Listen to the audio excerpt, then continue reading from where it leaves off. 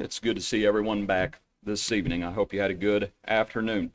There in the scripture reading where Brother Chuck read just a moment ago, Paul is telling what had happened after he had become a Christian. And frankly, he's talking about a conversation that he had with the Lord. There in Acts chapter 22 is effectively what he's doing, talking about that conversation he had with the Lord. And in passing, or I shouldn't even say in passing, but within that conversation as he's talking to the Lord, and he references Stephen there in chapter 22 at verse 20. And when the blood of your martyr Stephen was shed, I also was standing by, consenting to his death and guarding the clothes of those who were killing him.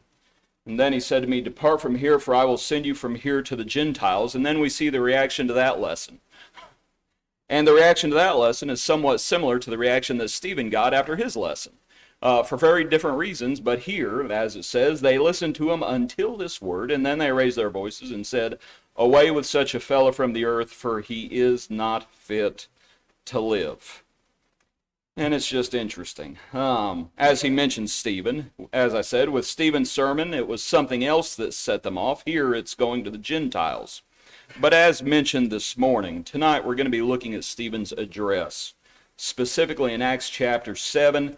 And if you could be turning over there, and I don't like to do this very often, but I'd like to just read the whole thing, just so you can see the flow of the thought process and the flow of what Stephen says. So come to Acts chapter 7, and I'd like to just read the chapter. In Acts 7 at verse 1, it says, and the high priest said, are these things so?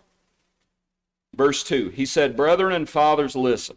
The God of glory appeared to our father Abraham when he was in Mesopotamia, before he dwelt in Haran, said to him, get out of your country and from your relatives and come to a land that I will show you.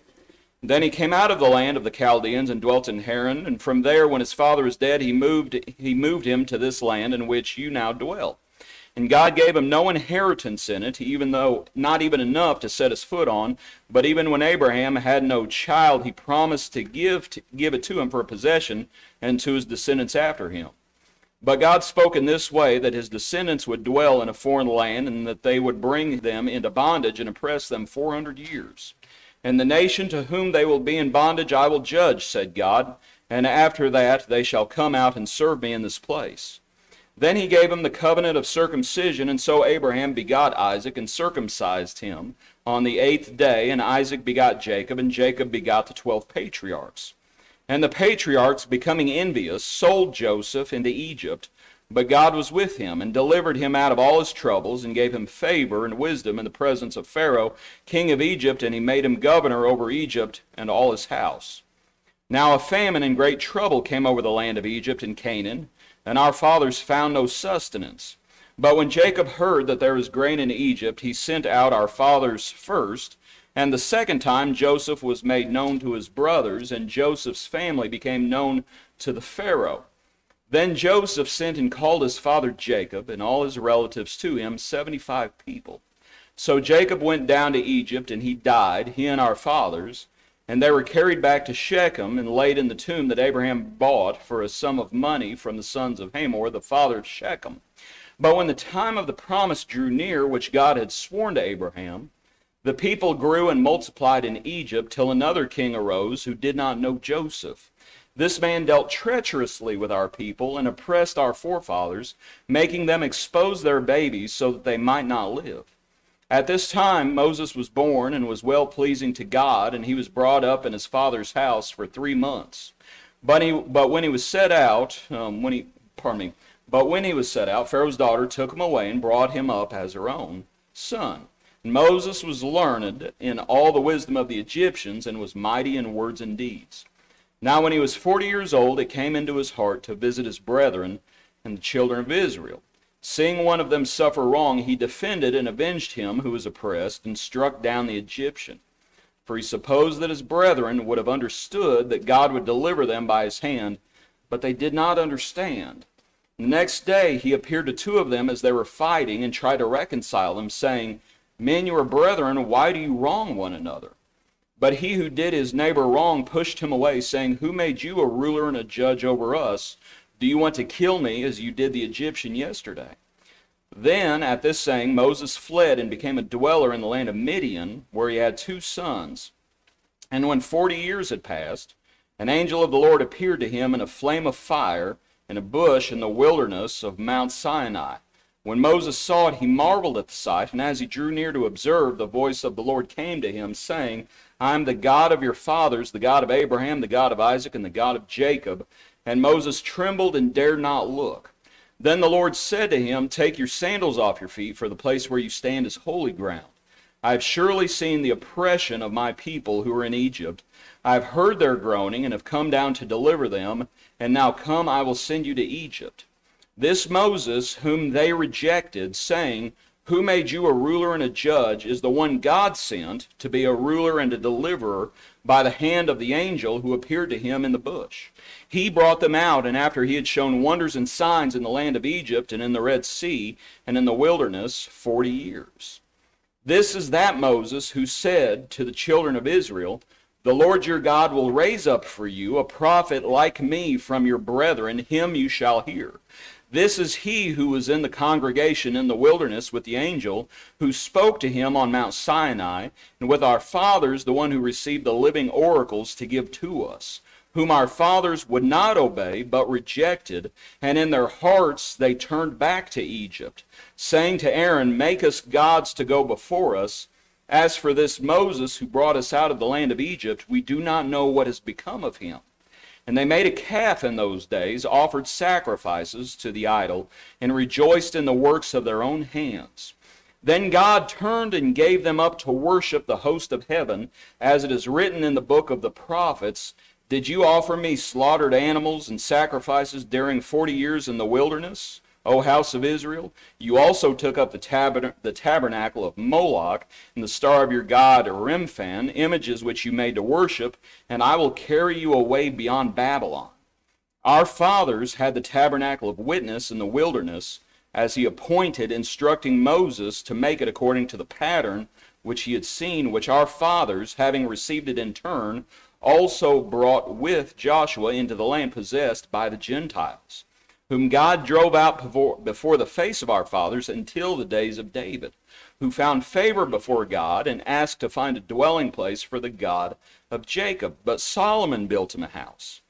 However, the Most High does not dwell in temples made with hands, as the prophet says, "Heaven is my throne, and earth is my footstool. What house will you build for me, says the Lord, or what is the place of my rest? Has my hand not made all these things? You stiff-necked and uncircumcised in heart and ears. You always resist the Holy Spirit. As your fathers did, so do you. Which of the prophets did your fathers not persecute? And they killed those who foretold the coming of the just one, of whom you have now become the betrayers and murderers, who have received the law by the direction of angels and have not kept it." When they heard these things, they were cut to the heart, and they gnashed at him with their teeth. But he, being full of the Holy Spirit, gazed into heaven and saw the glory of God, and Jesus standing at the right hand of God, and said, "Look, I see the heavens opened, and the Son of Man standing at the right hand of God." Then they cried out with a loud voice, stopped their ears, and ran at him with one accord, and they cast him out of the city and stoned him, and the witnesses laid down their clothes at the feet of a young man named Saul. And they stoned Stephen as he was calling on God and saying, "Lord Jesus, receive my spirit." Then he knelt down and cried out with a loud voice, "Lord, do not charge them with this sin." And when he had said this, he fell asleep. Thank you for bearing with the word of exhortation in that lengthier reading. Like I said, I wanted to read that just so you could see the flow of it a little bit. And it's interesting, and I wanted to just make a few points about Stephen's address. To go ahead and get into those points, I'm hoping that you saw the pattern. And it's not a good pattern. It is a pattern of rejection. And I would suggest it's somewhat, perhaps I should have said a pattern of choices, and not always good choices, as it is. Starts with Abraham. So to back up, in that account, Look back in verse 3. He said to him, being Abraham, get out of your country and from your relatives. We know from other accounts what Abraham's family was doing. They were practicing idolatry. When God says to Abraham, get out, one of the parties is get out from your relatives. So you have that contrast between Abraham and his brethren. Okay? Then you have Joseph down in verse 9. And the patriarchs, becoming envious, sold Joseph into Egypt, but God was with him. I've always, in times past, I thought, well, Stephen's he's just giving them a history lesson. And he's kind of buttering them up. And they're all sitting there and they're just amening the whole lesson right up until the very end. And I don't think that's the case. If you are a faithful Jew at that time, how much stock do you put in the patriarchs, the 12? Right? We're talking about Jacob's sons, those patriarchs in verse 9. We're talking about all of the tribes would bear the names of the patriarchs. So if you're a Jew living at that time, you're going to put a lot of stock in the patriarchs. The problem is, the patriarchs, how did they treat their brother? Are you sure you want to put a lot of stock in the patriarchs? Because they, becoming envious, sold Joseph. God was with Joseph. God was with Joseph in Egypt. And God, we know what Joseph says. At the end of Genesis, they meant it for evil. God meant it to save many people alive. But nonetheless, Joseph is in Egypt, and Joseph interprets Pharaoh's dreams. And through those years of plenty and then the years of famine, it is Egypt that is providing sustenance for everybody else. Jacob and all the patriarchs back in the promised land, they've got to go to Egypt. This is God's way of getting them down to Egypt. And you might remember the first time God says that's going to happen. It's when Abraham says, what sign is there? And God says, this is what's going to happen to your descendants. And you have that darkness falling on Abraham at that point, and you can read that account. But you have this pattern. You have Abraham, you have Joseph, and then of course, you have Moses. And to look over at verse 25. For he supposed that his brethren would have understood. And you know what that was? That was a bad supposition. He supposed that they would understand, and they did not understand. Verse 39, whom our fathers would not obey, but rejected. And that may be speaking more about the Lord himself, to go through and look at the pronouns in verse 38. But this is the idea, that they rejected Moses repeatedly.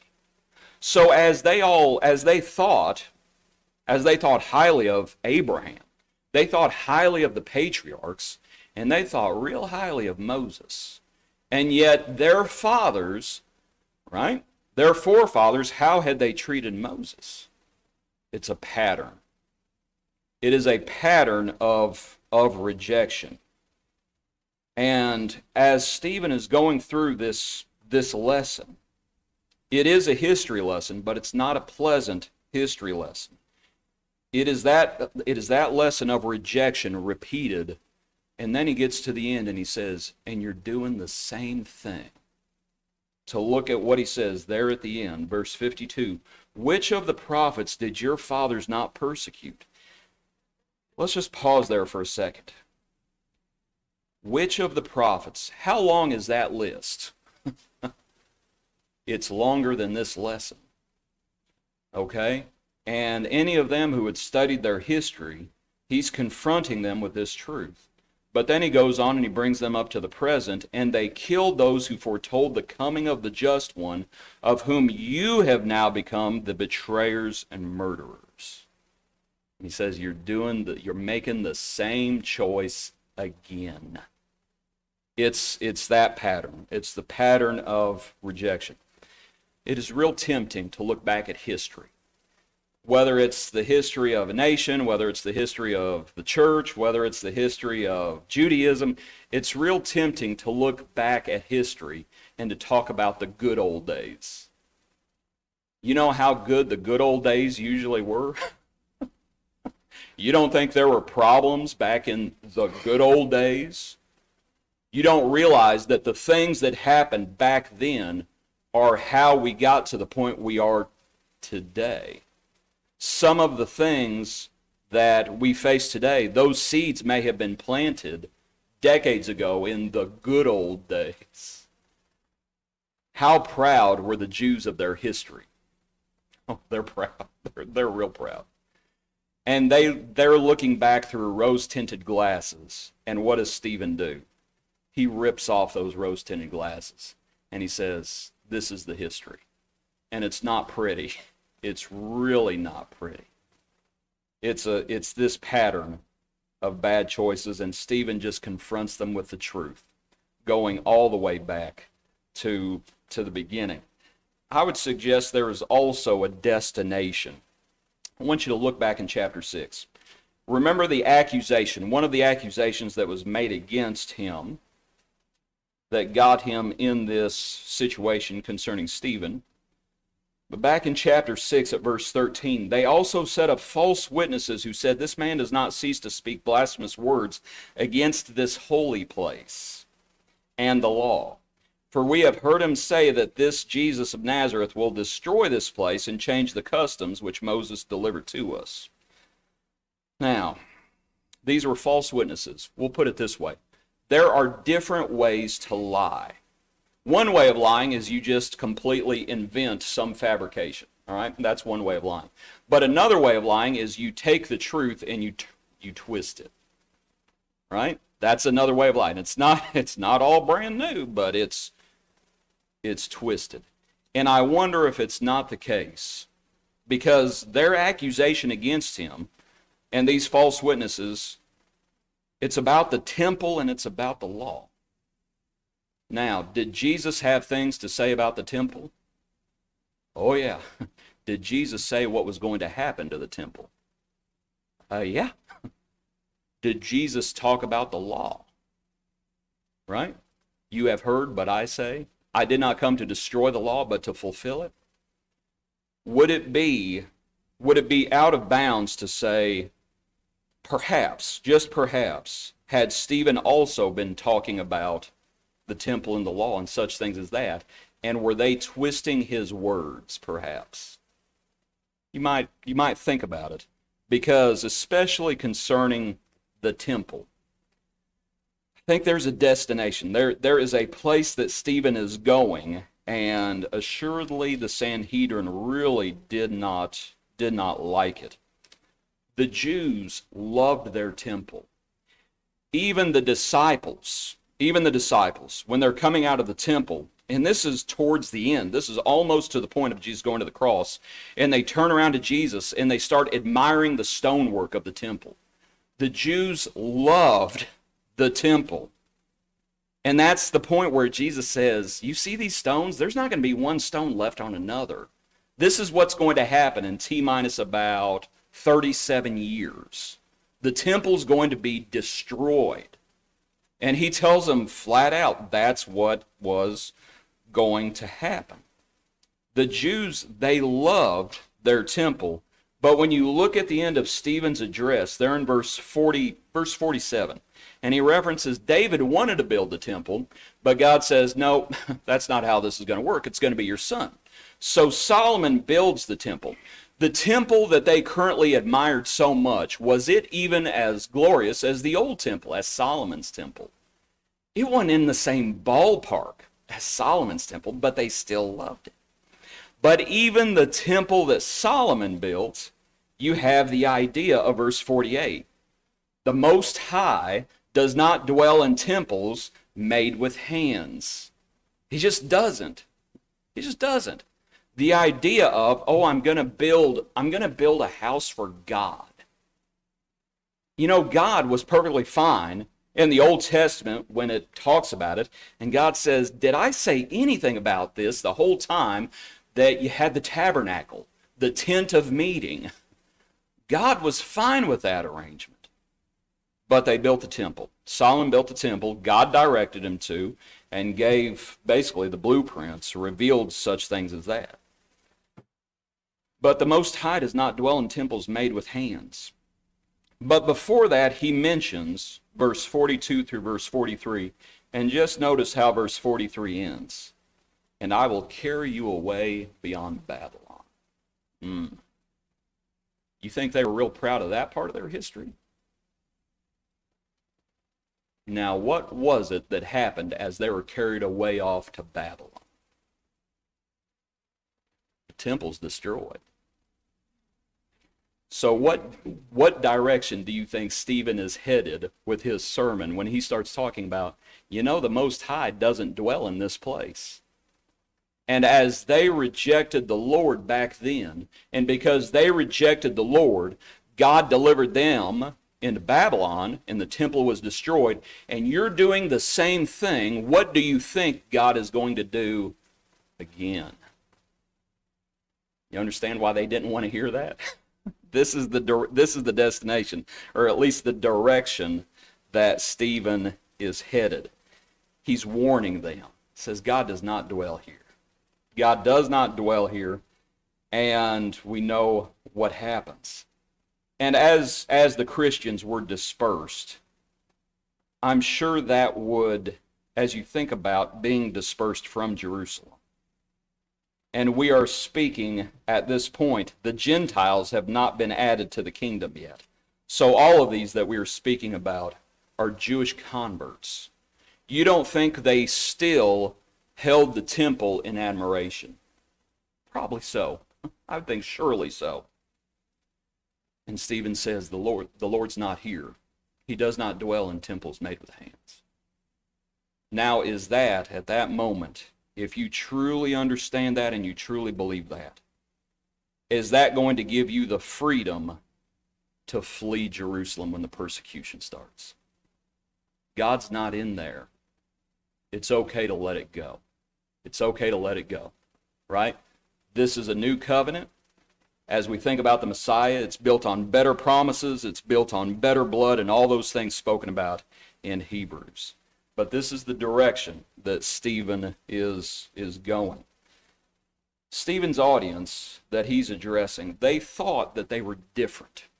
They thought that they were so much better than those who had come before them. And Jesus actually speaks to this in another place. In Matthew, come back to the Gospel of Matthew. In Matthew 23, Jesus makes this accusation against them, and it's justified. In Matthew chapter 23, they thought they were, as Stephen confronts them with their own history, they thought they had learned from their history, but they simply had not. Matthew 23 at verse 29 says, "Woe to you, scribes and Pharisees, hypocrites, because you build the tombs of the prophets and adorn the monuments of the righteous, and say, if we had lived in the days of our fathers, we would not have been partakers with them in the blood of the prophets." Right? They thought they were so much better. They thought they were so different. And the Lord calls it as it is. Verse 31, "Therefore you are witnesses against yourselves, that you are sons of those who murdered the prophets. Fill up then the measure of your father's guilt." And that's where Stephen's going in his sermon. That's also the destination. But they just thought that they were so much better. They thought if we had lived back then, we wouldn't have done it. And the Lord says, fill up the measure of your father's guilt. Not only would you have done it, again, you're actually doing something much worse. Within the parables, and I believe it's the parable of the vine dressers, where you have the master sending servants, right? And some they stone, some they kill, and they otherwise abuse them. And then the master sends his son. And he says, surely they'll respect my son. And what do they say? We'll kill him and seize the inheritance. This is actually worse. They thought they were better. They weren't any better. They're repeating the pattern, and actually they were worse themselves. I've said that to say this. We should probably be real careful about thinking if we lived back then 2,000 years ago.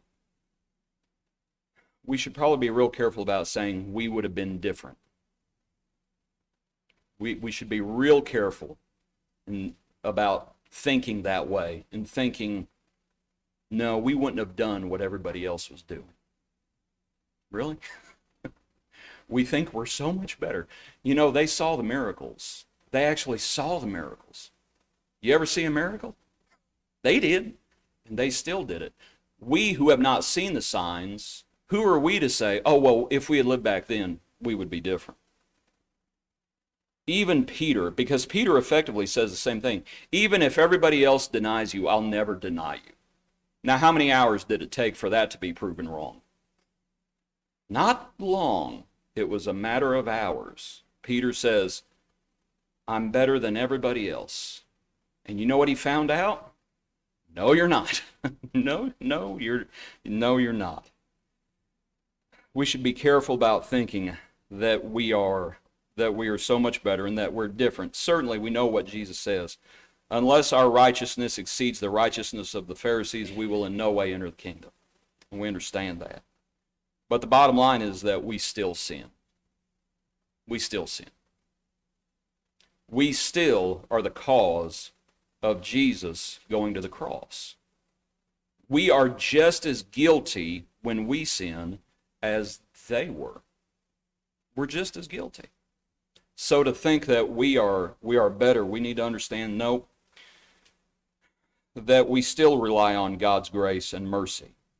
And I would suggest, as we think about Acts 7 and Stephen's address, can we still be stiff-necked from time to time?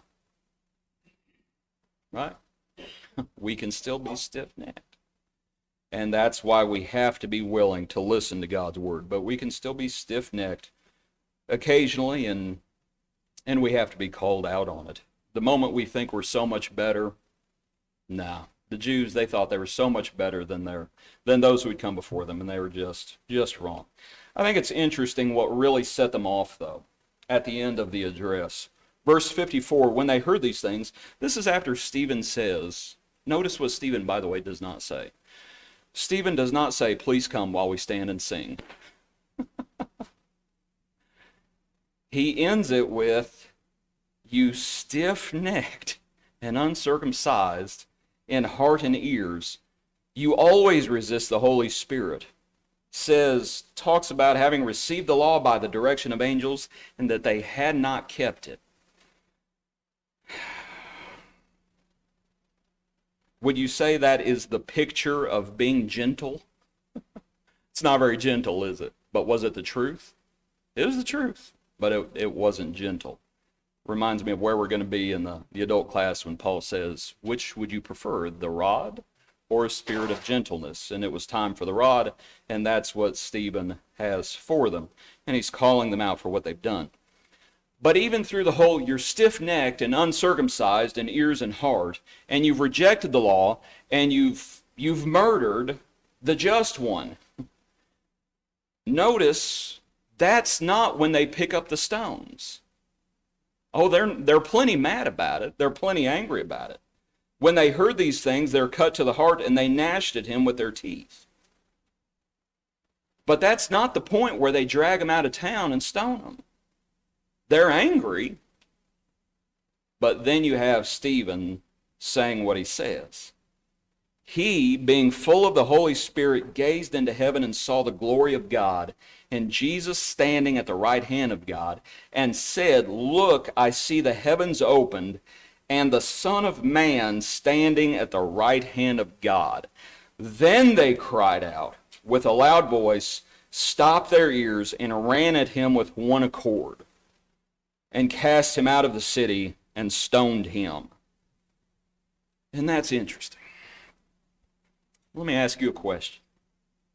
As you think about what Stephen said and what Stephen saw, I see the heavens opened and the Son of Man standing at the right hand of God.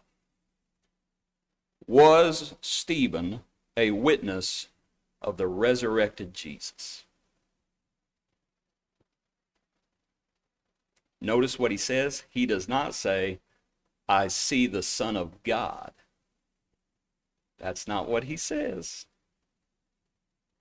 He says, I see the Son of Man standing at the right hand of God. Was Stephen a witness of the resurrected Jesus? The answer is yes. Yes, he was. I think you would have to say.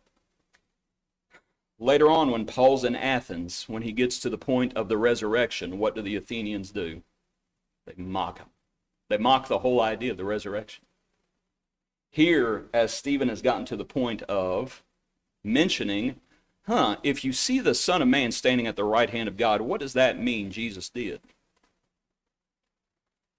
Right? He's pointing towards the fact, yeah, they had killed Jesus, but did Jesus stay dead? No, he's resurrected. I see the Son of Man. And that's when they kill him.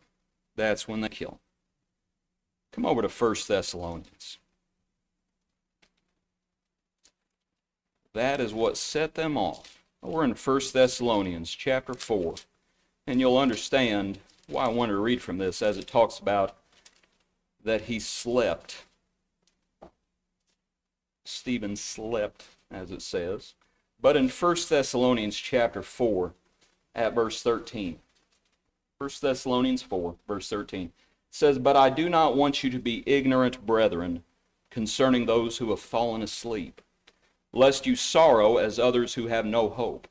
For if we believe that Jesus died and rose again, even so God will bring with him those who sleep in Jesus. For this we say to you by the word of the Lord, that we who are alive and remain until the coming of the Lord will by no means precede those who are asleep. We just sang a song about the Lord's return a little bit ago, and that's what this verse is pointing towards. The coming of the Lord, that those who are alive and remain until the coming of the Lord will by no means precede those who are asleep, for the Lord himself will descend from heaven with a shout, with the voice of an archangel, and with the trumpet of God, and the dead in Christ will rise first. Then we who are alive and remain shall be caught up together with them in the clouds to meet the Lord in the air, and thus we shall always be with the Lord. Therefore comfort one another with these words. Notice what it says, that the alive, at the time of the Lord's return, that the alive are caught up with the sleeping. We who are alive and remain shall be caught up together with them in the clouds. Stephen slept, right? Stephen slept. We may sleep. We may not. We may not. Regardless, we do not sorrow as others who have no hope. That's the point of the passage. We do not sorrow as others who have no hope. So as we think about our hope, look at the end of the letter. Here in 1 Thessalonians chapter 5. Look over at verse 23. As we think about the hope that we have, not sorrowing as others who have no hope. This is chapter 5 at verse 23. Now may the God of peace himself sanctify you completely, and may your whole spirit, soul, and body be preserved blameless at the coming of our Lord Jesus Christ. He who calls you is faithful, who also will do it. As we think about the hope that we have, and as is spoken about in other places, the hope of the resurrection. We have Stephen's address. We have his address. We have Stephen's truth, as we spoke about this morning. And I would suggest we also have Stephen's hope. Right? We sorrow, but not as others who have no hope. As they took Stephen and laid him to rest, do you think they were sorrowful that this faithful brother in Christ had been killed? Undoubtedly they were sorrowful. But did they sorrow as others who had no hope? No, they had hope. Stephen had hope. And then you have Stephen's desire for them. And then the lesson is yours. What was Stephen's desire for those that he spoke to? Lord, do not charge them. Right? And there have been parallels made between what Stephen says and what Jesus said on the cross. Father, forgive them, for they know not what they do. Well, when were those folks forgiven that Jesus is speaking about? Forgive them, for they know not what they do. We come up to Acts chapter 2. We actually have the benefit of knowing when Stephen says, Lord, do not charge them with this. Okay, well, when were they forgiven? Now we're back to Saul of Tarsus, because Saul of Tarsus was there.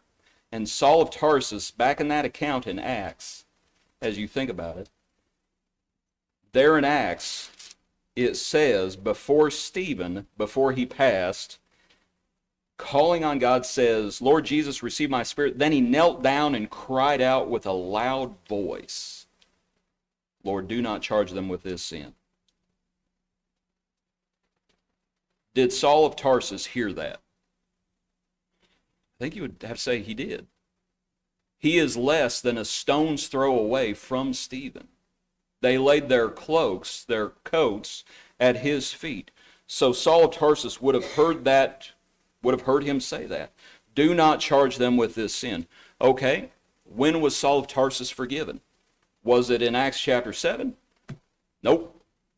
It's when Ananias comes in and says, Why tarriest thou? Arise and be baptized, wash away thy sins, calling on the name of the Lord. That's when his sins were forgiven. That's what the account says. That's when his sins were washed away. So when Stephen says, do not charge them, it mimics what Jesus said on the cross, and Stephen dies in hope for himself and in hope for those who heard him. And we know Saul's going to eventually become Paul. He's going to become a Christian, and he's going to become faithful. And hopefully you understand the application. And thinking about that, and I was thinking during Brace's prayer, talking about being sure to make an application. And we have to make the application.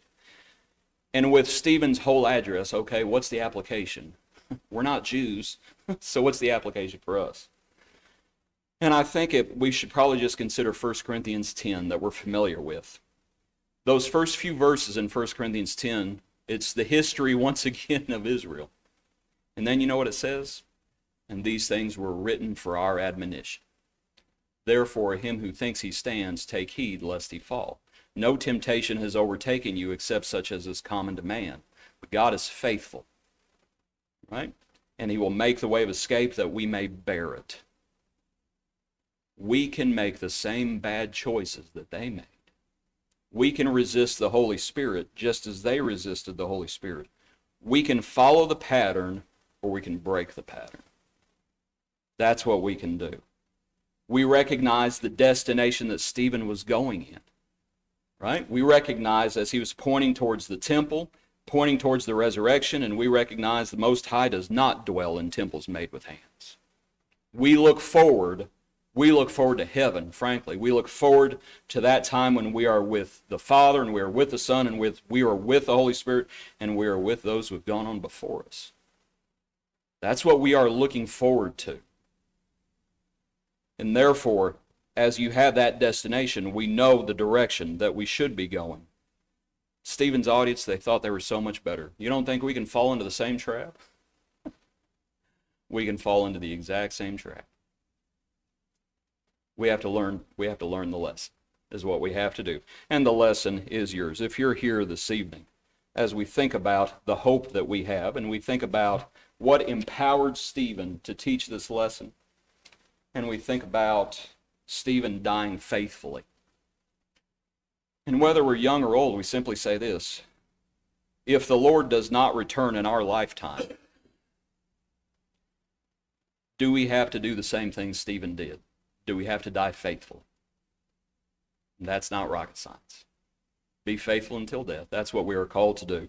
And we will leave the invitation with you this evening, and that's the invitation. So if you're here and need to respond, either in becoming a Christian, putting on Christ in baptism, in remission for your sins, or whether it's coming back to faithfulness, and once again turning away from your sin, please come this evening while we stand and while we sing the invitation.